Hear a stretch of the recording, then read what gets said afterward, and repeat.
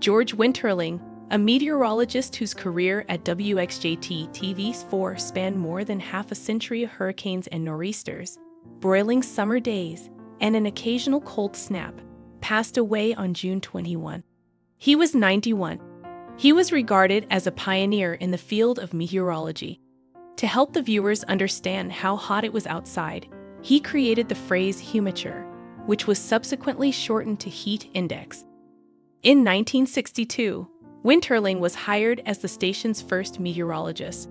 He had previously worked for the U.S. Weather Bureau, but he switched to television after realizing that none of the available weather shows at the time gave viewers an explanation of what the weather was doing and why.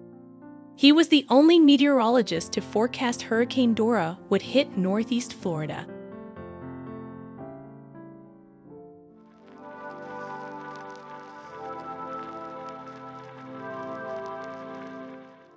Outside linebacker Clark Haggans, who played for Arizona and San Francisco during his 13-year career and won a Super Bowl with the Pittsburgh Steelers, passed away on June 20. He was 46. Haggans was selected by the Steelers in the 5th round of the 2000 NFL Draft, and he went on to become a star in Pittsburgh. Haggans was a key part of the Steelers team that won the Super Bowl in 2005, recording a career-high 9 sacks during the season. Haggans spent 7 years in Pittsburgh before moving on to play 3 seasons with the Arizona Cardinals, before calling it quits in 2012 after 1 season with the San Francisco 49ers. George Frazier, a relief pitcher who made 2 World Series appearances over a decade-long MLB career before becoming a broadcaster, passed away on June 19 in Tulsa at age 68. A specific cause of his passing has not been revealed, but he had been battling an undisclosed illness.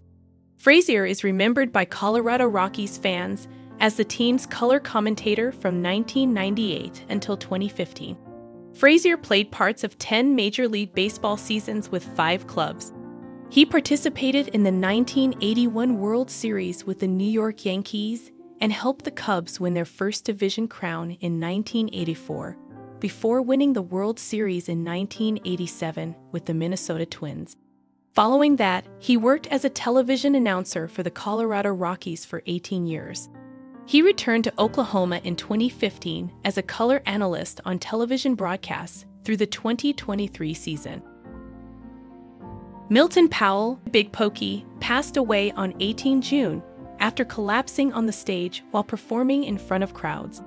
Many fans captured his performance, with the video of him collapsing on stage going viral. Originally from Houston, Texas, Milton Powell was an American rapper. In 1995, he launched a successful rap career.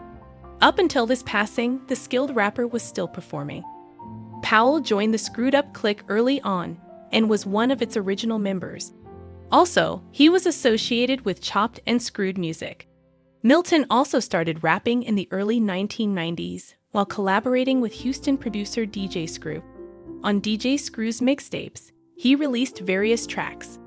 Everyone is shattered by the news as he passed away at 48. Teresa Taylor, a former drummer for the Butthole Surfers and a Madonna merchandiser in Richard Linklater's 1990 movie Slacker, passed away on June 18 at the age of 60 after a battle with lung disease. From 1983 through 1989, Taylor was one of the Butthole Surfers' 2 active drummers. She collaborated with King Coffee on several of the group's albums, such as Psychic Powerless, Another Man's Sack. Taylor was frequently seen on the movie's posters and physical release artwork for her part as a lady trying to sell Madonna's pap smear in the movie Slacker. Jack Stokes, a veteran journalist with the Associated Press who was the News Cooperative's steadfast supporter and served as its spokesman during the last years of his decades-long career before his retirement, has passed away on June 18. He was 73. Stokes, an avid cyclist and athlete, passed away unexpectedly after collapsing at his home in Queens,